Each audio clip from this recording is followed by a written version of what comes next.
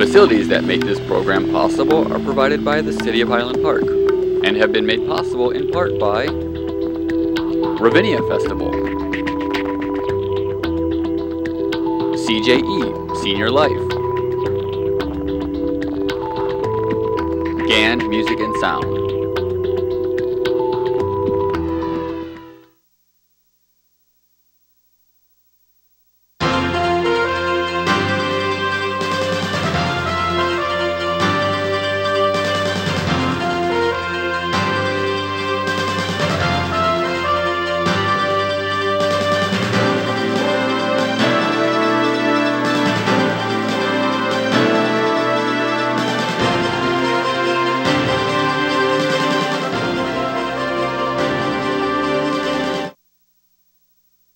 to Cahnmann's Current Events Roundtable.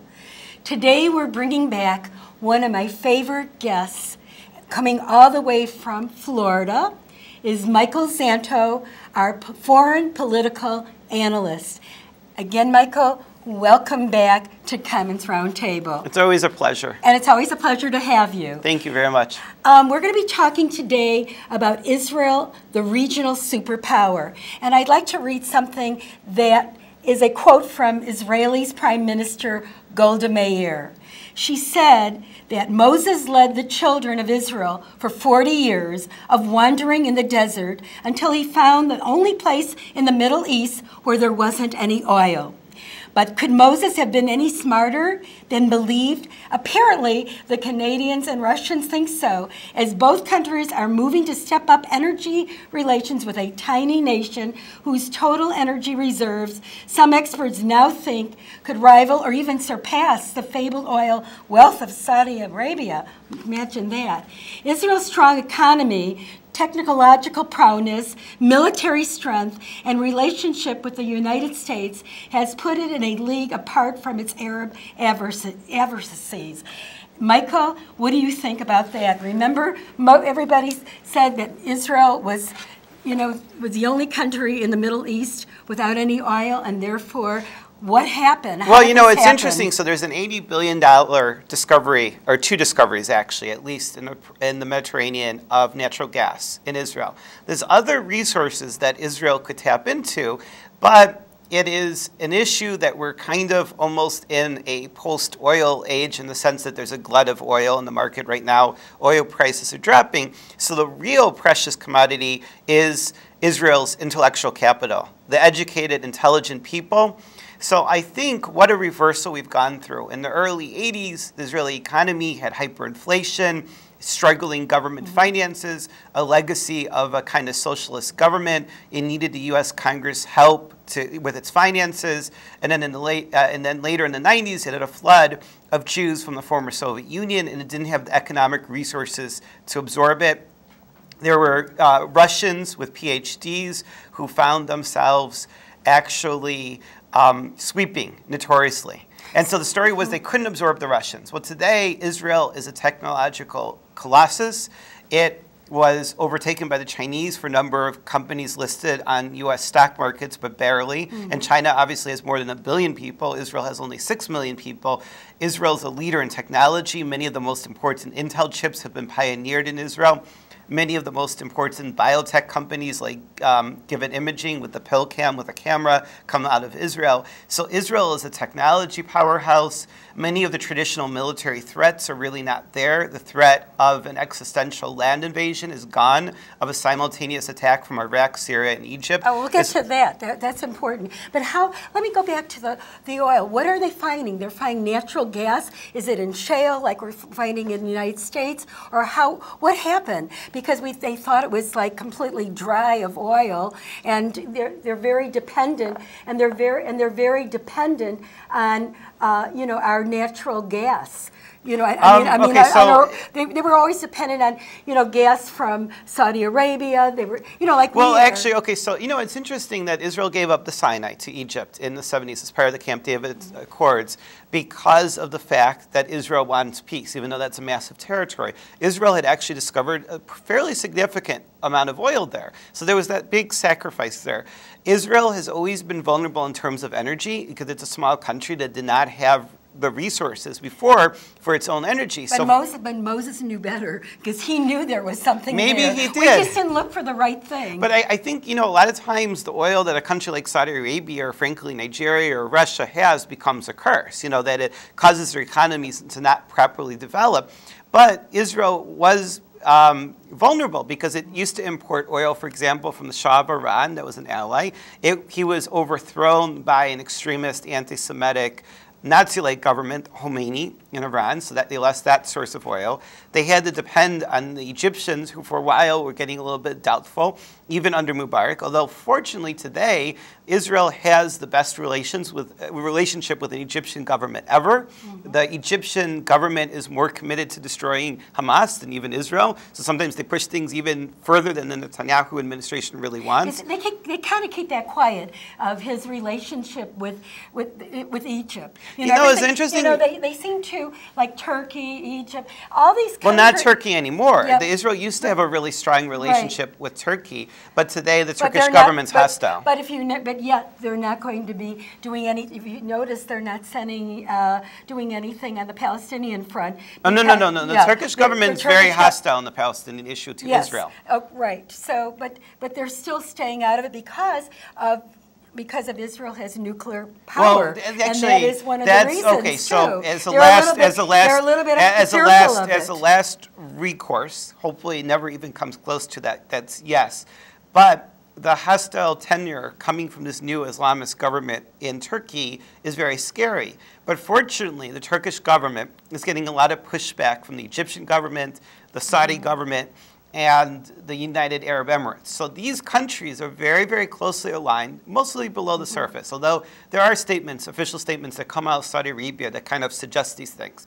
So we have major tensions between the government of Egypt and Turkey. The Turkish government supported the Muslim Brotherhood, which was toppled by the military. We generally have to be happy about that because more radical elements of the Muslim Brotherhood in Egypt inspired Hamas and even Al-Qaeda and Al-Qaeda-like groups. So General Sisi has been very supportive. And in fact, it's interesting. A year lot of ago, people don't realize this. Well, but he has been. But it's interesting. About a year ago, the Israelis located terrorists in the Sinai, which, as I said, the Israelis gave back to Egypt because Israel wanted to have peace with the Arab world. And Israel told the Egyptian generals who had taken over, "We have terrorists there." And the Egyptians were like, well, can you do something to take care of it? And Israelis said, yes, we could fire a missile into your territory.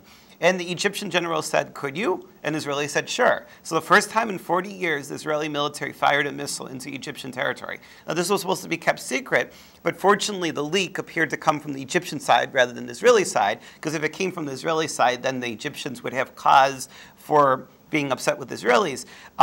But Israel has a lot of trading partners that people don't realize. Israel has China. It has Japan. Japan is a big investor in Israel. Right. Also Russia. United States and European Union. I mean, even countries like our enemy. Sometimes our enemy is our enemy. But I have to say, in terms of Russia, I know you wanted to point that out. Because Israel's very high-tech. They don't have much to trade with Russia. Now, Israel has sold drones to Israel after the Georgia War exposed some weaknesses in the Russian military, but before the world began to realize how horrible Putin is. So the Israelis were able to sell drones. They may not be able to sell anything else militarily to Russia because Russia has turned out to be a major rogue state, by far the most dangerous rogue state in the world. But basically, you have Japanese and now even Chinese investing in Israeli technology firms. So the trade of Israel is primarily focused towards European Union, which are advanced economies, countries like Singapore. By the way, the Israeli military built the military of Singapore. And the guy who ruled Singapore, Singapore is like the 5th richest country in the world, or 4th, something like that, looks really smart. He hired Israel to build his military in the early 60s before the Israelis became famous for having a military after the Six Day War. That is interesting. So he built the military of Singapore. It's a tiny state that's super, super rich. Those are the partners that Israel really focuses in on, the high-tech countries like the United States, Canada, Europe, not Russia. Russia's backwards. Israel is on the brink of energy independence. Yes, I want to talk about that because I think it's important that most people think that Israel only has the Iron Dome. And that's what's, you know, I mean, I know you know different, but we have in our country, we don't get, you know, our reports are coming from, you know, the other TV stations. We don't get to seem to know what exactly what Israel is capable and what it has. And I want you to a little bit talk about the missile defense system? The Arrow 3 and the Aegis systems. So what we're on the brink, okay, so this is really interesting. Than the Iron Dome. Yeah, the Iron Dome is only for very short range, very primitive missiles. Now, there was a lot of skepticism about that because some of the rockets it's working to defend against are $500. And amazingly, it actually worked. Even though they're so cheap, it wasn't overwhelmed. But I'm more excited by all the rest of the missile defense system. It will be a multi-layered defense. You already have the Patriot 3 operational. People sort of know about that because it's the third version of the Patriot missiles that you saw during Desert Storm in 1990. And the Arrow 3 is about to come online. And I encourage everyone to watch the promotional videos by Israel Aircraft Industries and Boeing, who are partners on this project. It has the maneuvering capability to maneuver in outer space. It's called exo-atmospheric maneuvering. So to actually separate in any of the space vehicle, and it has maneuvering rockets, it gets updated telemetry on what would unfortunately likely be, although they would be foolish to do it, fortunately, Iranian missile, incoming missile. So the Arrow 3 intercepts in outer space. Now, how did they get this? Did the United States basically fund it? They funded it together, or Boeing, or well, no, what was the situation? But a lot of it was funded by the United States, but much, if probably most of the technology is indigenous to Israel. Israel's very advanced rockets. I want to throw in, you know, the Israeli missile defense system will work best because of the fact that it's integrated with American systems. So the Arrow 3 will be able to launch earlier because it doesn't have to depend on the radar systems in Israel. It's plugged into the global system of satellites that the United States has. Hopefully the Russians never strike at it, although unfortunately there's a risk at it. But the first strike will be, hopefully, Aegis destroyers in the Persian Gulf. And it will do what's called a boost phase intercept, trying to shoot down the missile when it's launch phase at its lowest point. It takes a while for that missile to pick up speed and become even hypersonic. So before the missile can get to outer space. So the first strike may very well be the Aegis, and our Aegis system is basically already ready to do that. The Arrow 3 is going to be operational in about a year or two, and of course, you know, it'll take time as, you know, additional Arrow 3 batteries. Now, the Arrow 2 is, by the way, still operational. So after the Arrow 3 has its shot or two, then the Arrow 2 are they both together now in Israel? Arrow 2 is operational. So the Arrow 2 probably can shoot down missiles from Iran anyway, and then the Patriot 3 has the last shot at it. But, you know, the Center for Strategic and International Studies, I have to point out, always point out, said that, God forbid, Iran fired nuclear missiles at Israel, and they were foolish enough. The Israeli retaliation it predicted would cost 20 million Iranian lives in a week. And my point is, Israel has, the belief is a massive nuclear deterrent. And unless Iran is convinced that everyone's wrong. Now, I realize it's talking about Iran, and then we'll go back to Israel. What is their capabilities? What do you think? Do you think they'll be ready to launch their nuclear? Because they say their nuclear is just for energy, and we know it's not just for energy. Okay, so what do you think? Do you think they'll be ready in less than a year? And with all the sanctions being uplifted? I mean, the thing is, we're talking about very incipient, very crude capabilities, both in terms of missiles, warheads, the ability to miniaturize the warheads, put them on missiles, and they're facing annihilation if they attack Israel. So are you saying they're in primitive form, or they're much more advanced? No. I mean, this is a very, very limited nuclear program, extremely limited. I mean, so it needs to be stopped. Then if it was very limited, why is Israel so worried about it? Iran, well, let me explain. First of all, Iran, for the last 30 years, has been the greatest state sponsor of terrorism. They took over from the KGB. It used to be the KGB, but they actually quickly overtook the Soviets as major sponsor. And he sponsored the most murderous terrorists in Israel. All the suicide bombings basically have been sponsored by the Iranians. But the greater danger from Iranian nuclear weapons is the nuclear arms race it could trigger. The Saudis are already pretty openly saying that they will seek aggressively nuclear weapons if that happens, which creates kind of a domino. Then when you say that, how could they seek it? They can buy them from Pakistan, or they try to hire scientists. Saudi Arabia has a lot of money. Yeah. Saudi Arabia already has missiles. And then if one of these countries fall into the hands of crazy people, and Iran, yes, is in the hands of crazy people, I just don't want people to panic and think that we're 1 year from them firing nuclear missiles at Israel. As Nazi-like as they are, that's probably suicide. Israel's rocket capability to launch a warhead in anywhere in the world is absolutely proven. I will technically have to say that Israel's massive nuclear arsenal is not absolutely proven, but all the experts believe it's one of the largest in the world and in some ways rivals the size of the British nuclear arsenal.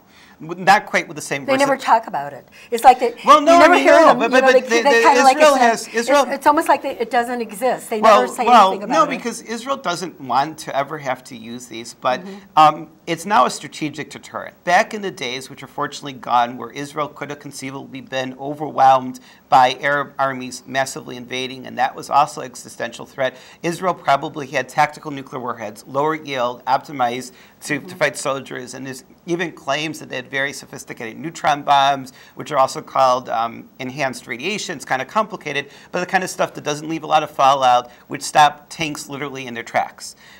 Today, it's a strategic deterrent. The main WMD threat to Israel was Syria's nerve gas. Israeli intelligence believes, for his own selfish interests, Assad actually gave up the vast majority of that. That was believed that it could kill 800,000 Israelis. So the nerve gas is no longer. It basically does not appear to be, thank God. That could have killed 800,000 Israelis. Where did it go? The U.S. destroyed it. It was a deal brokered by Putin, but I don't give Putin much credit. I think Assad used Putin to get rid of weapons that were so dangerous that this psychopath knew that he couldn't handle it, and it became more of a liability to him. Yeah, because it would go to Russia too. I mean, it would. No, Russia, unfortunately. No, I mean, if it got out of hand, it could. They've historically ended up gassing more people in embarrassing ways. Do you think Assad really did it? Because they say that Assad really didn't do it. Assad claims he didn't do it. But he gave it over to the U.S. Navy, and there was involvement with the Italians, but we were the ones who actually destroyed it. No, he said the terrorists. Remember, Assad said the terrorists. The terrorists really did it. He never claimed that he did it. No, he's a psychopath. We got so many psychopaths. No. It's running governments. Well, military dictatorships have that adverse selection. I actually met a scholar who studies it. The military dictatorship, the psychopaths rise to the top. And, his brother died driving 100 miles per hour in Beirut. That's exactly the reckless behavior of a psychopath in many things. And they'll probably kill him because he's murdered so many children. He's a psychopath that does not mind murdering children, but he knew that if he killed them with sarin gas or VX, it would trigger a reaction. So it is very likely that they had thought that they would only kill 3 people and scare people. They killed 1,000 civilians in the neighborhood they wanted to terrorize and massacre people, but they forgot to even, supposedly I've read accounts, tell their Hezbollah allies to even wear gas masks. They badly underestimated it. The U.S. came very close to bombing them. And if anyone used those missiles against Israel, and Israel thought it was Syrian government, the Israelis might strike back with nuclear forces. So I think my gut reaction is he got rid of it because he thought it was more of a liability. The Israeli intelligence apparently believes that there's a residual amount, which is probably for a last resort. You know what I never understood, Michael? That they had sarin gas, and Assad has a family of his own there.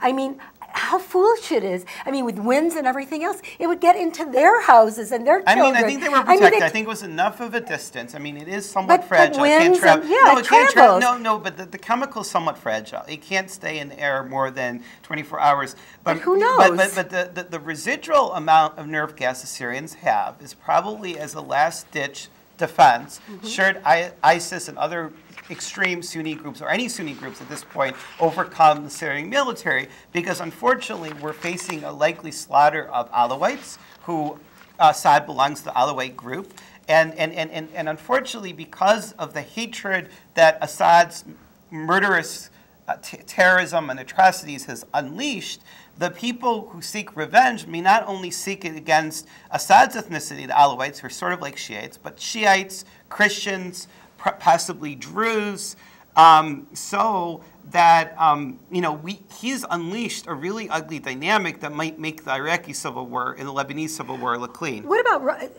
we talked about, and that people don't know that, could Assad be on his way out? No, I mean, everyone has thought that he was on his way out for 2 years. You just saw Gaddafi a few years ago get massacred by his own people because he reacted with such brutality. The irony is, Because let me say something. Let me say something. Here. No, there's a funny thing. Assad started his brutal, savage attacks against his people right at the beginning of the Libyan civil war or revolution, whatever you want to call it. And I think that Assad at that point actually thought Gaddafi was winning by massacring his own people, because Assad started all the massacres against the Sunnis at the early point of the revolution that toppled Gaddafi.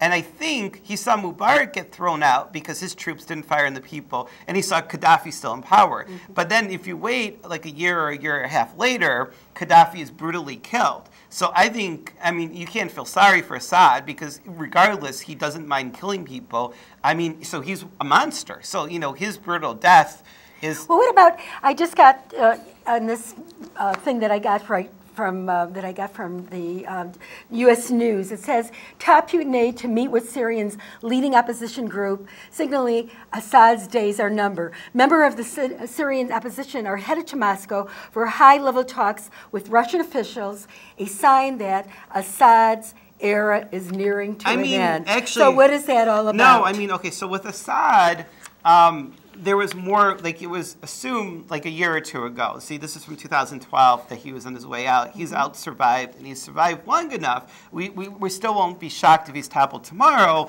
but he survived enough that it's not the guarantee that we thought. Now, the significance of him being toppled is he's the key conduit between Iran and Hezbollah. It's not clear that Hezbollah or even Hamas could function without Assad, and that's a beautiful thing. Now, Hamas, a couple years ago, with the Muslim Brotherhood running Egypt, and with a lot of money from Qatar, felt free to attack their old ally because Hamas is actually Sunni, and Assad was massacring Sunnis. That was their mistake because then a new Egyptian government came, and Qatar's money is not very good when the Egyptians control the border and they can cut off Hamas entirely. And now, by the way, the Iranians are pissed off at Hamas for condemning Assad. So, but anyway, Hezbollah depends. But wasn't Putin good friends with Assad, and he was protecting him for a while? What's going on? No, Putin appears to be committed to protecting Assad, and he acts as the veto on the Security Council. But because the resources that Russia can bring to bear in the Middle East until the day, God forbid, they start firing nuclear missiles places is very, very limited. So it is kind of limited to selling weapons that Syria doesn't always have the money to pay for because the economy is completely destroyed, and also the veto in the Security Council. So I don't think... So what happened to their buddy-buddy relationship? It's still there, but there is a huge limit to what Russia can do for Assad, so that support is symbolic. They do not want their ally to be removed, like Milosevic. It's a symbolic thing. They don't have such a huge stake. People talk about the naval base in Syria, but this gets complicated. Who can replace Assad if Assad does go down, or he resigns, or he's forced to resign? What we're really seeing is Syria and Iraq increasingly look like failed states.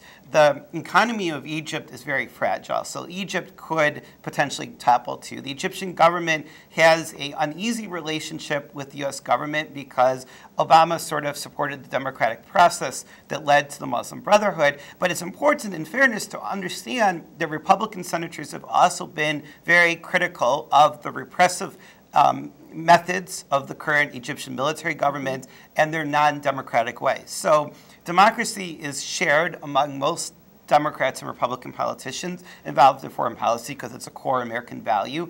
But the Israeli government is very close to the Egyptian government, closer than ever. So remember that Libya used to be viewed as a threat to Israel. Libya is a failed state and no longer has any military projection ability. There's no Iraqi army. And in effect, there is no Syrian army that could hold up against Israelis. So most of the military threats, that leaves basically Egypt. Egypt is dependent on American military equipment, whether it likes it or not. And it's one of many reasons that even Egypt couldn't really sustain a military offensive. And at the point where they quickly agreed to the Israelis firing a missile to kill terrorists in their own territory, they're not very confident about their military capabilities. You know, while we have just a few minutes, what is your thoughts on what's going to happen in Israel? Are they going to be becoming a two-part state? Are they not going to become a two-part state? And if they did become a two-part state, who would take over? The Palestinians? Hamas? It looks like Hamas would be the government. Hamas controls Gaza, and they're having trouble with that. Basically, the situation's complicated. There is a historic dispute that basically emerged when all the Jews were kicked out of East Jerusalem and the West Bank. So you don't think it's about settlements? They just use that as a as a scapegoat. Especially not for the Middle East as a whole, but in terms of internal security and stability, the Israelis have to figure out a way for the Arabs who are citizens of Israel, and then the Arabs in the territories that are not formally part of Israel that are up for negotiations, which include East Jerusalem, which was annexed, and West Bank, which was not. They need to worry about the economic and social situation there. And so providing... You had a very good idea. You told me right before the show started, you thought that the best thing for Palestinians to get that they can get some economy going would to be develop the Sinai. Absolutely. That would be for Gaza. And for the West Bank, and even possibly East Jerusalem, closer, stronger ties with Jordan. Jordan is mostly Palestinian. This will probably be too complicated to explain in a minute, but don't fall into the trap like nobody likes the Palestinians, Jordanians don't like the Palestinians. Well, truth be told, in the Arab world, nobody likes anyone else. But that will eventually they'll figure it out. But just geographically, the West Bank was part of Jordan, and it's adjacent. So, and the West Bank is kind of too small to be its own state, and because of security issues, the Palestinians can't work in Israel as freely as they did, and that period might not return. Jordan is a close American ally, basically always has. Hopefully that stability will remain.